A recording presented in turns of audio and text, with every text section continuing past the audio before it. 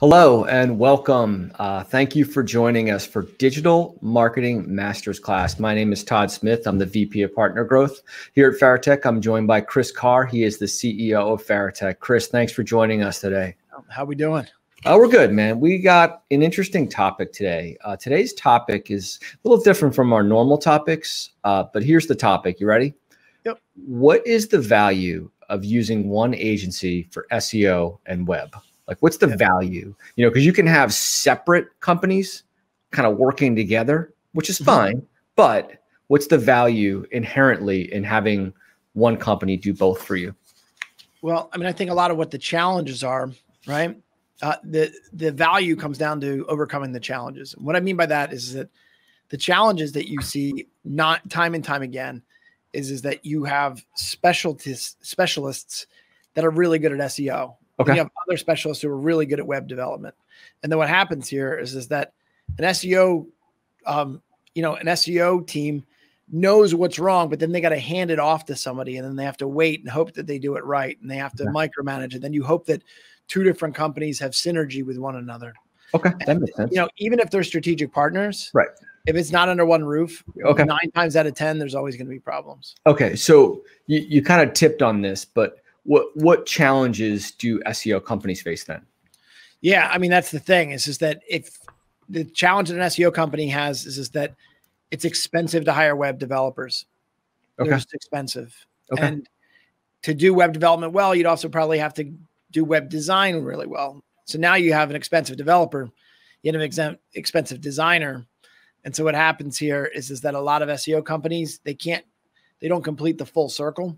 Okay. Thing. And so that SEO company, as great as they can be, is always relying on whoever is going to do the actual work on the website itself. Okay. Unless you're an SEO company that specializes in backlinks only. Not many companies can do that well. There are a few, but for the most part, when you don't have things all under one roof, you lose a lot of control. And I think the client pays the price for that. Okay. That makes sense. Now, let me ask the question, but in inverse. So what challenges do web development companies have? That's the one we face the most. Okay. Why is that? You look at a website and they'll come to us and they'll say, you know what? We got a really great website built. It's beautiful, tells a great story. We're like, oh, that's fantastic. It's like, it's invisible. Can't find it. Website's invisible, right? As I say, it's on page 9 for my own name. You know what I mean? Branded traffic. Like, what did they do wrong? And, that's like, we tell the analogy of like, you go and you buy a car, and if it's not clinking, you think, oh my gosh, my car's great. But I know a lot of people, when they buy a used car, the first thing they do is they take it to their mechanic and say, hey, you know what? Is this car real or not? Yeah. Because I'm not smart enough to know the difference. Yeah. You know what I mean? And so that's what we get a lot is that people have a really great website, but it just doesn't work if your goal is to generate leads and opportunities from the web. Okay. That makes sense. So in a sense, like a website development company alone might not look down the line and look at things like search or conversion. Is that what you were saying? Okay. Yeah. I mean, that makes sense. Think about it, on our team, we have SEO people around the clock. That's all they do. That's what they okay.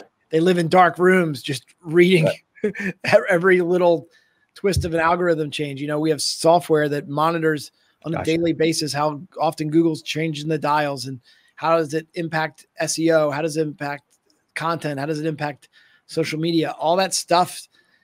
It's not like, oh, I can just get a training course and I'm good. I mean, it's literally like it's changing minute by minute. Okay. That makes sense. All right. So I'm going to give you an opportunity to give Faratech a little plug here. So what does Faratech do differently? Like how do we separate the fact that we're not just SEO, we're not just web, we're not just inbound? Like what do we do differently? Well, we take it in the shins. Every day. Every day. No, I mean it. I mean, like, we realize that it's an incomplete argument to not have these people under this roof. And so we have a pretty big team because we said, you know what? My web developer deserves a great designer, and my web development team deserves to have their websites ranking. And so what I did was, over the last 20 years, I put them all under one roof. And that's very rare to have that. You know, a lot of people outsource pieces and components. Especially in COVID, it's hard to get everybody on one roof. Yeah. Yeah. And so that's really important for us is to just kind of get it there. You know, I mean, keep in mind, we have some guys, you know, that we outsource certain components to, but large majority of it is all, you know, it's all from one place. Okay. That makes sense. What I feel is that if you just have a problem and you hire the cheapest possible contractor to solve it, you know, the client eventually just pays the price. They paid for it. Yeah. It might be easy to take in the short run, but the long-term effect is going to be felt. So, all right. So you made a good argument for Faratech, right? Yep. So, you know, SEO, web, all under one roof. What kind of results have you seen? Like can you give us a good example? Like if I'm out there and I'm watching this right now and I'm like, oh, it sounds great. You know, do it, you know, one-stop shop. We do it all in house. Everybody says that, right? But like, you know, show me the pudding. Yep. Well, let me share my screen real quick. Can you see that? No. Okay. Hold on. No. Okay, so that's not sharing.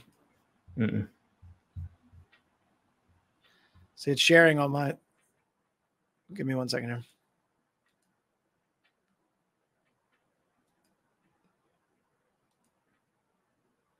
You don't see that?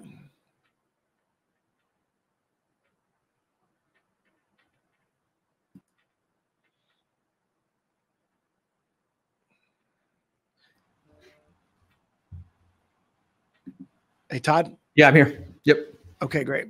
I guess we'll edit this in post-production, right? Yeah. All right. Are you able to see the? Yeah, I see it now. It looks good. Okay, real quick. So let's go back and we're going to go like this. Yep, definitely. All yeah. Right. And then so see if you can my screen totally crapped out, by the way. Oh, okay. I had to come back in. It said something went wrong. Yeah. All right. So, all right. Why don't you ask the question again? Yep. What kind of results have you seen? Yep. All right. Give me 10 seconds. 740 will go in. Yep. Can you write that down somewhere? I am. Great. Yep. 5 seconds. All right, Chris. So that makes sense. You know, I think you've made a good argument for why you want it under one roof. And, you know, of course, everybody says one-stop shop. We do it all in house. But really, when it comes down to it, what I want to see, and I think what our audience would like to see, is show me the proof. You know, like the proof is in the pudding. So show it to me. Like, give me some analytics that says this is why it makes sense to do it this way. Is that something you can do? Absolutely. All right, cool. Let's see it. I'll just kind of tell you a story here real quick. So we have a client, they're called Emerge Ortho. They're the largest orthopedic provider in the state of North Carolina. Their backstory is they had 5 or 6 different major practices that were all throughout the state, and they put them all under one roof. They all had different websites. They all had SEO as a critical priority. We had to basically take them right from the beginning of this process. We had to understand their goals. We had to understand how they were going to do content. We had to understand how they do local SEO. But most importantly, when we rebuilt the website, we had to figure out how to make it so that, you know, when we put all these things under one roof, how to 301 redirect them and how to do all this science and nerdy stuff to make sure that their rankings didn't drop. And, you know, we had a really great outcome. So this right here marked, you know, kind of the beginning of the relationship with them. We started working with, this was them. And then we inherited the client in December. We started developing SEO content on their existing website. Gotcha. We had not published the new website yet. Okay. And as you can see, it's just starting to grow. It's starting to grow. You know, it's gone from 24,000 to around 26,000. Then we launched the new website. In May of this year? Yeah. Okay. We did a ton of publicity to try to, you know, get it to rank. And so we had a really great launch. You know, you're going from, you know, 17,000 to 43,000. You know, I've pretty much doubled 8 months their traffic. And then once it sort of not leveled off, but once it got a little bit more realistic and the pop was over, yep, it was able to go from 17 to 31,000, pretty much doubling their traffic in a world where COVID was You know what I mean? There was just not a lot of people going to the doctors. Yeah. It's So crazy. in just 1 year, we're able to double the traffic. Yeah. I believe that so much of that came back to the idea or the concept of, we knew what had to be accomplished on the SEO front. We knew what had to be accomplished on the web development front, but how do you marry the two? Yeah, that's tough. Yeah, I get it. Yeah. So, but my last question for you is, obviously we're very transparent with our customers, but how can you be sure, if you're working with somebody that maybe is just SEO or maybe just web development, but they're saying all under one roof? Like, how can you be sure that that's not the case, or that is the case? Yep.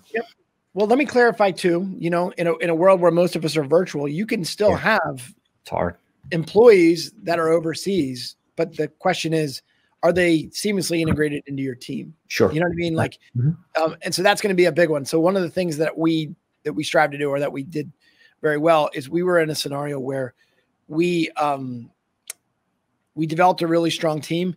And then what we were finding is, what are the critical things that we're hearing all the time from the projects and the clients that we're inheriting? Like, where are these other guys failing? And so what we did is we created this ebook specifically designed for SEO. It's called the Top 50 SEO Questions that you need to ask your vendor before you would hire them. That's cool. And in that ebook, we're going to ask questions. You know what I mean? That's saying like, can I meet your team? Are they going to join us for calls? Sure. How often do they plug in? What happens when you run into scenarios where, SEO web development things have to be done? Like, do I have to fill out a form? Or you're going to see these telltale signs. But my number one thing is ask them directly. Right. Okay. That makes sense. Yeah. Because if they're outsourcing, they're commonly doing it to the lowest bidder. Okay. That makes sense.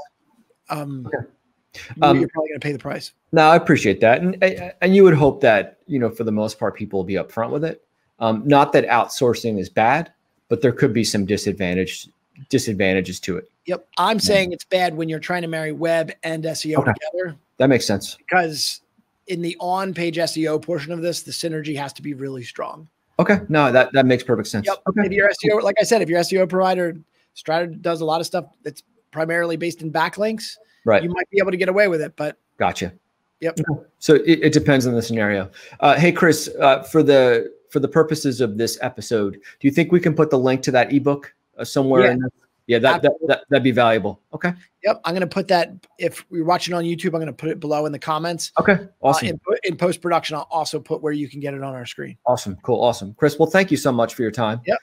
I appreciate your candidness and willingness to, share that success story about Emerge Ortho. That's really kind of, it's interesting. Like it's mind blowing when you look at those numbers. But thank you very much, and appreciate your time.